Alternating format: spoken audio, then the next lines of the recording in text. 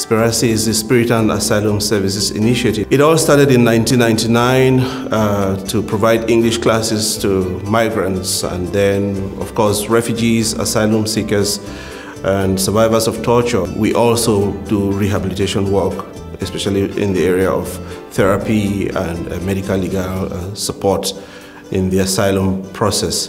Every day I go home, I feel I am making a change to humanity. That gives me the best pleasure. At Spirasi, we offer English classes. Our learners often arrive lacking self-confidence, lacking self-belief, often traumatized from where they're coming from.